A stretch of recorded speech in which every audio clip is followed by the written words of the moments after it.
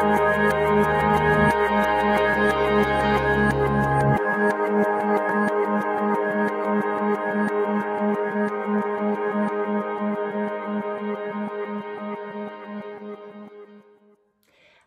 and welcome to another episode of Wedflics. I'm Julia Braime, I'm your host and the editor and founder of Brides Up North, the top UK wedding blog for northern couples, and I'm the editor of the go-to bridal fashion glossy Unveiled magazine. Today on the show, I am proud to welcome a lady far more talented than myself. It is the incredible Stephanie of Stephanie Harpist. Now, Stephanie brings a really special element to your wedding day. Her music is, it's incredible. And she has got the finest training and the very, very best repertoire. Without further ado, let's introduce her and find out about how she can make musical magic on your big day. Okay, so hi Stephanie, welcome to the Wedflics show. How are you doing today? Yeah, I'm good. Yeah, really good. How are you? I'm all right, thank you very much. Keeping on. So Stephanie is Stephanie Halsey, but her business name, her alter ego, is Stephanie Harpist. And she is a musical superhero. So she's here to talk to us today all about her professional background and how she can bring everything she's learned about working with orchestras to your wedding day. And wow, is she talented. So actually, Stephanie, why don't you introduce yourself and what you do? So I'm Steph. I have been playing the harp since I was about 8 years old. I think I was just a really difficult child and wanted to do something really challenging. I wanted to push my parents. No, I didn't. No, I just really loved it. I don't really know where I got the inspiration from, but the harp, I knew it from the start. Mum took me to see one, and because I'd never seen one before either, and she's like, is that what you want to play? And I was like, yeah, that's it, that's the thing, yeah. Oh my goodness. I'm actually just going through this with my eldest little girl at the moment. She's 7 and they're allowed to start a music lesson at the school. And I'm definitely discouraging her from anything like a cello or a harp. I have to say, as beautiful as the music is. Why the cello? But it's absolutely massive. It's absolutely massive. No, it's the double bass that's huge. The cello's not too bad. Yeah, but yeah, definitely. Well, yeah. Cello's lovely. Well, what we're going for is, so we already had a piano, so we started off with piano. Yeah. Cost saving, etc. And if she's good, and she's actually showing real promise, then we've said that she can play the electric guitar, because we've decided that we're a rock family. If you can play the piano, you can play anything, really. I always say that, because the piano is really hard and you've got lots of harmony and melody. You've got both hands, you're reading both staves of music, the same with the harp. So when I go to other instruments, I'm like, there's only one line. That's so easy. Wow, yeah. Obviously it's not, because those instruments have their own challenges, but from that point of view, I think if you can read music, both staves and stuff, it's great. That's a really good start, yeah. So this is interesting, because I'm not at all musical. I did I did 3 years of piano lessons as a child and didn't even make it to grade 1. But to my defence, we didn't have a piano at home. Oh, yeah, right, yeah, you wanted to practice, yeah, bless you. Yeah. Cheers, Mum and Dad, for that. I used to get in trouble every week for not practising. Back in the 80s. Building resilience. Yeah, it did. It was at School of Hard Knocks for sure with my piano teacher. But so you started at 8, and how because lots of children obviously start a musical instrument at that age. Was it like love at first play, or kind of how did it progress for you? I ended up going for lessons. Luckily, there was a teacher who, she was from Cottingham, which is near Hull, near me, and she used to come back once a week to her parents and teach and run a choir, which I also joined. That was how I got lessons. It was great. I was really fortunate, because it is something where people do struggle to find harp teachers. They're few and far between, especially on the East Coast. Obviously it's a Celtic instrument, so in Wales and Scotland and Ireland it's quite popular, whereas obviously we don't have as many teachers this side. But yeah, I managed to find one, and that was it. I just, we rented one for me to practice, and I practiced it, which, for most kids that's like the telltale sign as to whether you love it or not. If you're not picking up the instrument, several times a week to practice, then they're probably not going to stick at it. The same with anything, really. Yeah. So you took it a bit further though. So you had your lessons at home as a child, and then did you go to the Royal College of Music? Is that correct? I went to the Royal Northern College of Music in Manchester. Yeah. So yeah, it's a strange one really, because you have to audition. So if you think if you're going to university, you often apply for UCAS, which is sort of a few months before you do your A-levels, whereas when you do auditions, it's usually November, December time of that school year. So you have to actually start preparing your pieces maybe a year in advance of that. Wow. So I had to make that decision at the age of sort of 15, 16 as to whether I was going to go to music college or not, which is a really big decision. I mean, even before I picked my A-levels, I was picking like the next step. So yeah, and I guess I really loved music and I loved playing the harp, and there wasn't really anything else for me that matched that. Maybe if academically I'd loved something, then I might have gone for that. But yeah, that it just wasn't an option. For me, it was just always the harp and music. So yeah, just went for it really. And I was really fortunate that I had a really good teacher that prepared me really well. Because I think it is quite difficult to get in, especially if you haven't been to a music school or a private school. Yeah. I've just had private tuition. That's it. So I was really fortunate to get in. Wow. And then the training really began, I'm guessing. Yeah. Yeah. I'm doing a master's now at the University of Hull, and it's so different to music college. What I'm doing is a lot more exploratory. I'm moving from classical into jazz. So I'm using it to really explore the genre and find the areas that I love and don't love.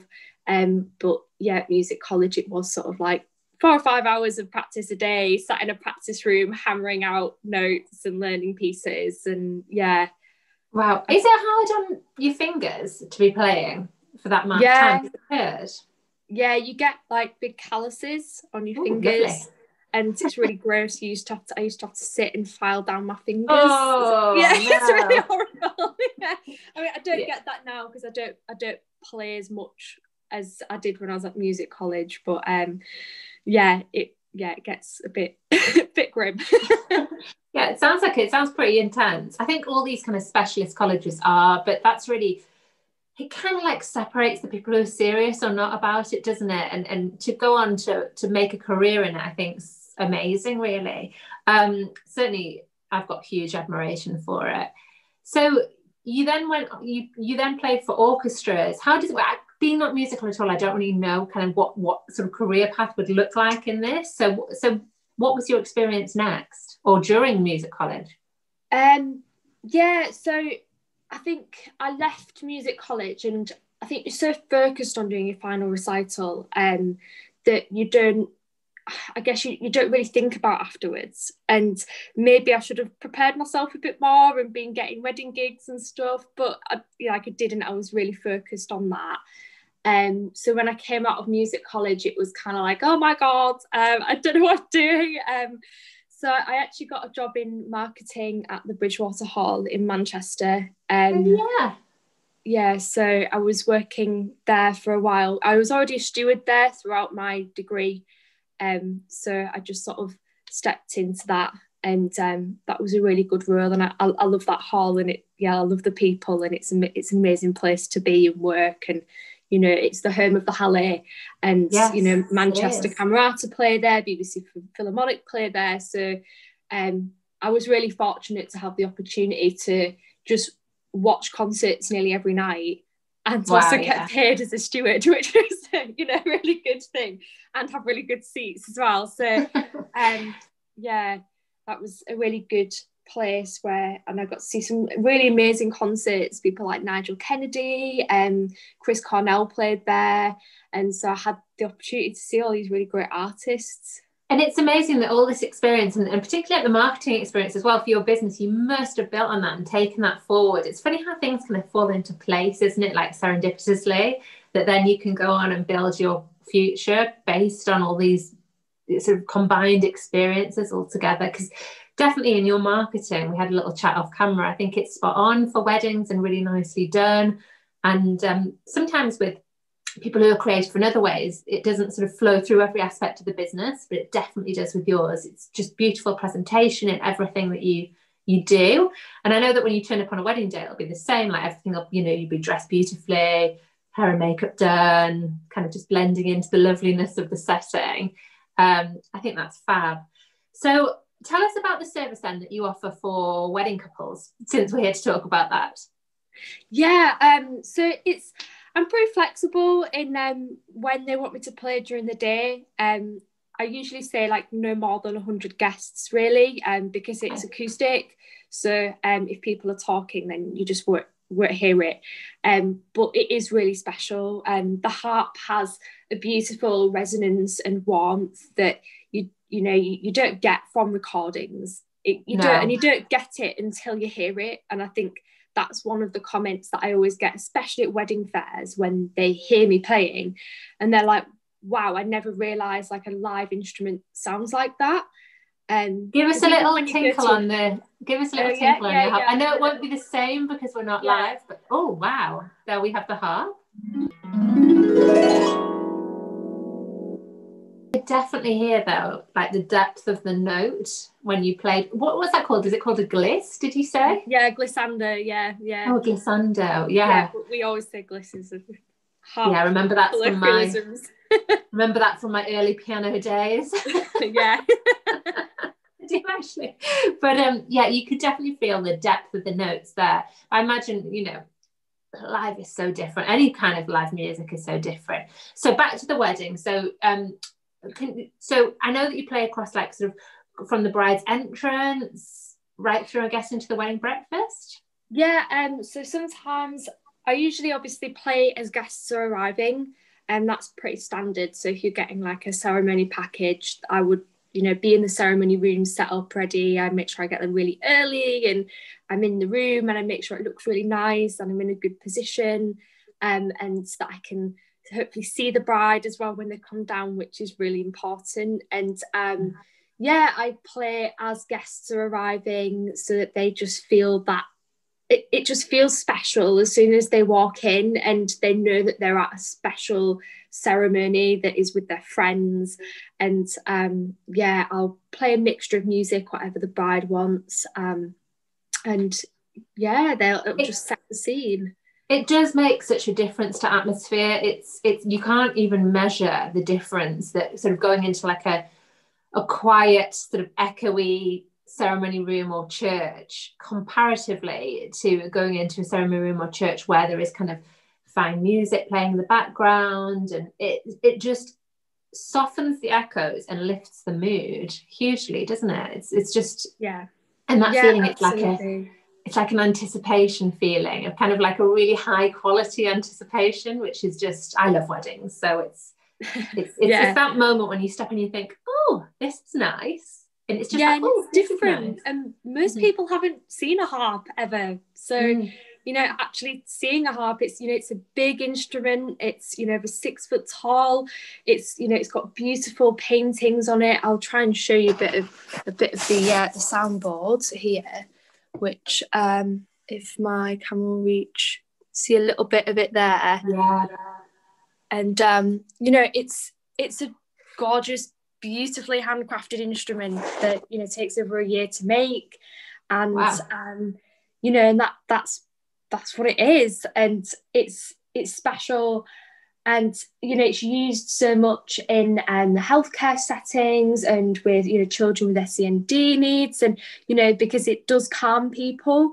So it's beautiful. Kind of sets the mood. Anyway, so back to the ceremony.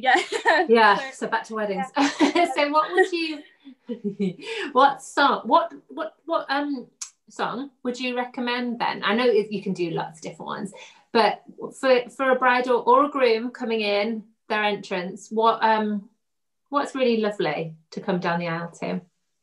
I always tell people I'm happy to arrange music, and if they've got a special song, I'd always say something that has a strong melody at the chorus. That's really, really important, because sometimes people might pick something that's, I guess, like a lot of modern pop tunes don't necessarily have strong melodies in the same way, so people can't necessarily tell what the song sounds like. And also, I'm trying to put maybe an electronic song onto the harp, and again, sometimes it works really well, and then there's other songs where it just doesn't really sound like it. So I mean, I'm always happy to, when I'm arranging music, to send recordings to people and say, like, is this okay? Are you happy with this? But I'd always say anything with a strong melody. Some of my favourites are, I'm trying to think, probably, it's really cliche, but I do really like 1,000 Years. I think it's really nice. It is a really nice tune. And there's other things. I'm trying to think of what else I do that's been really nice. I was talking with Ray of Ray's Piano, who's one of our UNVEILED Network members as well. And he said that 1,000 Years by Christina Perri is his most requested bridal entrance song, which is just beautiful, isn't it? It's just very sort of mood setting, I guess. And it's just, obviously the lyrics are really sort of meaningful, and I think another one that worked really well, funnily enough, was Waterfall by the Stone Roses. Because it's got the bum bum bum bum bum bum bum, and because that's so, like, that gives me goosebumps. Yeah, it's so iconic that, like, actually it really works. And if play it a bit slower, and obviously just the main bit, not sort of when it goes a bit sort of more into the guitar and the heavier stuff, obviously not that, but for someone walking down the aisle, it's actually really nice. Yeah, that's gorgeous. And then obviously you've got a full repertoire, so tell us about your repertoire then, that you can be exploring with the couple for sort of like for drinks receptions or other music during the wedding breakfast. So what does it look like? It's vast, isn't it? So I think for me, obviously I've got a huge amount of classical repertoire because that's what I studied, and I have quite a lot of traditional folk stuff, but I don't really advertise that as much. And the main stuff is pop music, so it's like a lot of Ed Sheeran and Elton John, Ellie Goulding, your really popular people who sing love songs. I've got lots of love songs. I've got some opera stuff as well, which is really nice, really beautiful, like really popular tunes that people don't realise they know but do. So I just sort of talk to the couples and see what they like, and I guess also they can see my repertoire before they book me, and it's something that I do discuss with them, and they usually have songs in mind anyway, and I've already seen them on the list, or there's something similar and they say, oh, can you arrange this song? And I'm like, yeah, of course.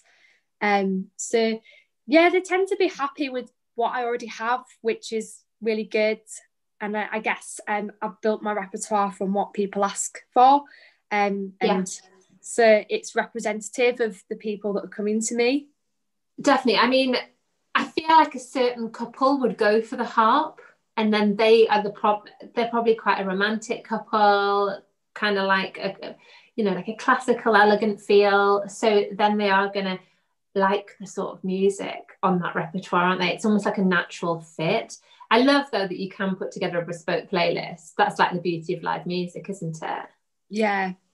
It's really nice. I think there's sometimes it worries me, like, I think there's also limitations to that, and because obviously I'm not Spotify, I have to, it takes time to arrange music, and it takes time to make it sound really nice, and especially if something's quite a complex tune that has loads of production around it, I'm trying to find bits within that sounds the iconic bits, and or sometimes I just have to move totally away from that and write something that's totally different, because actually I just can't recreate it in any sense. That's it's so amazing to hear kind of the mechanics behind it. I totally sympathise with you because of the nature of what I do, with it being online and everyone expects everything online to be instant. I have to often be like, I'm not a robot. These things, you have to put them into place. You have to spend time tweaking and twiddling and writing HTML. And it's that side of things, like your arrangement side, that I think people don't appreciate. I didn't really get it either, I'll be honest. So I thought, she could play the harp, she could pick a piece of music and which is true to a degree, but for it to be really special, you do need to put in the time preparing it, and that's the difference, isn't it? And that's where, that's also the difference between live music and a recording too, and where you're getting the value. Absolutely, for sure. So, okay then, what are your favourite songs to play? What are your very favourites? Pop ones, I guess, if you go down that kind of like contemporary route. So more recently, like obviously with the lockdown and stuff, I had more time to go back through some of my arrangements that I did maybe a few years ago, and like I've got a bit more experience now and I had more time on my hands, and I thought, I'm going to redo some of these. So yeah, I redid 1,000 Years, and I think that sounds so much nicer. I've added some like faster sections that sound really pretty, and then I've did Ed Sheeran Perfect, because that's another really popular one. And it has got a really nice melody, and so I redid that, and that sounds really beautiful now, so I really like playing that. I did Take That, Greatest Day, and Rule the World, and I redid those, and they sound really beautiful. So yeah, they're some of like my favourites, I think, because they're like sort of only 4 chords usually. And even though maybe they're more musically basic, I love playing them because I can really relax into playing them, and I can add bits in and change it as I'm performing, which I really enjoy having that freedom to do that. And, obviously you have to feed off the room. So if it's quite a romantic atmosphere and there's a fast section in something, I don't really want to be playing like heavy fast chords. I might want to take some of the notes out and make it a bit lighter. And so I think that tip to read the room is so important for any wedding supplier. That's one of my top 3 tips I ever give to people. I was actually asked for top 3 tips the other day, and that was one of my top 3 tips, was read the room. Because I think and that's why the kind of top class wedding suppliers can do that, whether it's music, whether it's catering, or whatever they're providing on the day, photographer. It's about kind of working so that the wedding couple get the best of you for their needs, and I think that's super important. I mean, do you do requests throughout the day, or do you kind of try and stay away from that? I try and stay away from it if I can, but like I guess if someone asks me for a song and I have it, or I have something similar, then I'm happy to play that. I quite often, especially if there's children at the wedding, I might play like Frozen, or some Aladdin or something like that, which I enjoy doing that. That's really nice. And I'll let them come and have a go on the harp, and they'll get to play, and for them that's a really special experience as well. So like I am happy to take some requests, but it's like, again, I'm not Spotify, like I can't if I don't even know the song, I can't even like imagine the melody to then play it. So I bet the adults in the room love those Disney classics just as much as the children, to be honest. And like old Disney is so beautiful. Like some of those melodies, like Love Is a Song, anything from like Snow White or Cinderella, is just really beautiful. So I really enjoy playing old Disney. Really nice. Yeah, it's so gorgeous. I'm a big Disney fan at this end. So, Steph, where are you based and how far do you travel? For anyone watching this and thinking, right, yes, we'll book her. I'm based in Hull in the East Riding of Yorkshire. I happily travel to everywhere in Yorkshire. So that's North Yorkshire, East Yorkshire, South Yorkshire, West Yorkshire. I do most of Lincolnshire as well. I travel down to about Cambridge, but not much further than that. Wow, that's quite a way. Yeah. So, and sort of, I'll happily do sort of East Lancashire. I think it depends sometimes on the day. Obviously, when it's sort of a main Saturday, I might not travel as far because I know that I'll get someone closer. But if it's midweek, sometimes I think, well, actually, it's worth me traveling, because obviously you have to balance up my other work as well, and my own limits of driving and that sort of thing. So because I know you do some teaching and orchestral work, and you've got all sorts of music going on, haven't you? Yeah. So a lot of it's about balance. It's like I might be available on that day, but actually I maybe don't want to take a gig on that day because I need a day off that week. Well, exactly. And negotiate is like finding days and picking specific days to have time off and making sure that I stick to those. And definitely, because it would be easy. I think you'll be in high demand, and I think it'd be easy to get very, very busy, particularly in the years to come, definitely, because we've got some busy years coming up now, hopefully. So Steph, what's your web address? And I'll drop it here for everybody if they want to get in touch. So it's my business name, so it's www.stephanieharpist.com. Your alter ego. My alter ego. And on Instagram and Facebook, and obviously. What's your Instagram? They're all Stephanie Harpist as well. Perfect. So that's the marketing background coming out, keeping it simple there.